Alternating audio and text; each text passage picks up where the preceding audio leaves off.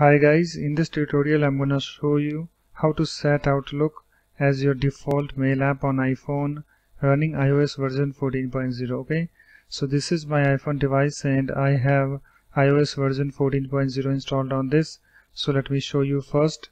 So let me open my settings app and then let me tap on this general and then let me tap on this about, and you can see guys, here I have this software version. You can see I have iOS version 14.0 installed on this iPhone XR. So let me go back, let me close this settings app.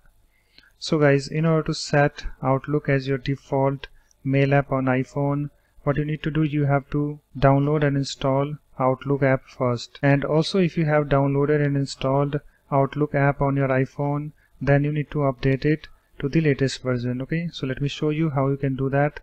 So just open your app store and after that just tap on this search button at the bottom right, and after that just do a search for Outlook. So let me do that. So here I have this Microsoft Outlook app. Just tap on this and I have this app opened, and you can see guys, I have this open button over here because I already downloaded and installed this Outlook app. If you haven't, you will see the get button.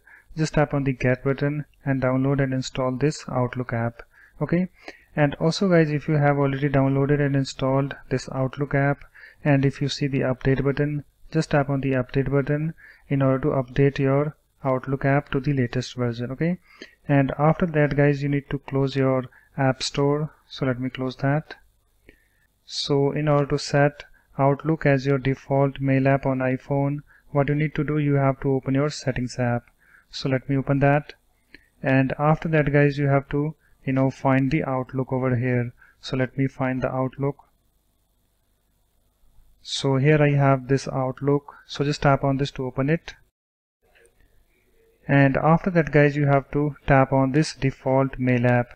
You can see currently I have this mail app set as default, so just tap on this default mail app, and after that guys, you need to tap on this Outlook in order to select that.